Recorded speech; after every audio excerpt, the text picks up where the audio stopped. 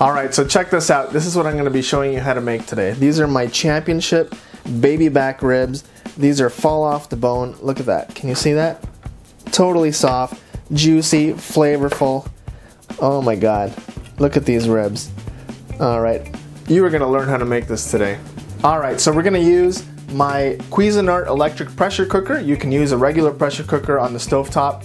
Okay, and we're going to use the oven. Now for the ingredients, we have a full rack of baby back pork ribs. We have some pickling spice. This is McCormick pickling spice. Okay, we have some salt and some liquid smoke. So the first thing I'm going to do is kind of coil up the rack of ribs just like this. And I'm going to insert it into the pressure cooker. Then we're going to add some of this pickling spice. Okay, so 2 tablespoon of salt. Okay, so let's do 2 tablespoons of liquid smoke. And now we're going to add some water. Okay, and just enough water to cover the ribs about 3/4 of the way up, because all the moisture in the ribs is going to come out, and that's going to add to the water in the pressure cooker. When we pressure cook these ribs, we're doing 3 things. 1, we're going to put all that flavor that's in the brine and we're going to force it into the meat. 2, we're taking some of that fat and we're rendering it out. And 3, this is going to make the ribs fall off the bone tender in just about 23 minutes.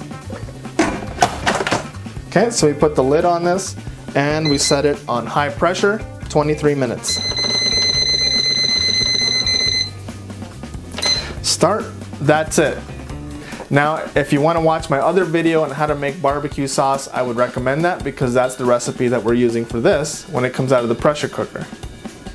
Alright, so the pressure cooker's done. I'm going to get these ribs out. Okay, so I'm going to get them out here with a fork and a pair of tongs. There we go. Okay. Now some of this pickling spice, which is like pieces of bay leaves and cloves, things like that, whole peppercorns, you want to just very gently get those off.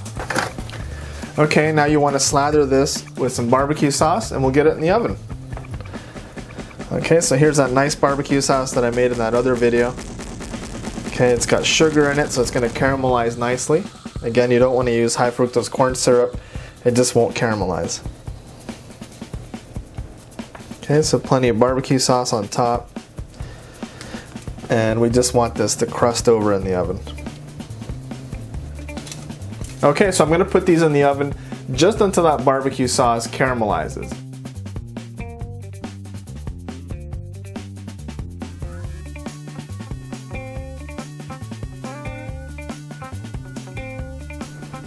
And there you have it, fresh out of the oven. It only took 20 minutes at 450, and we have a beautiful caramelized rack of smoky, soft, fall off the bone, flavorful, delicious baby back ribs. Thank you very much for watching my videos. Please don't forget to subscribe if you're watching this on YouTube, and check out foodchaintv.com for more videos.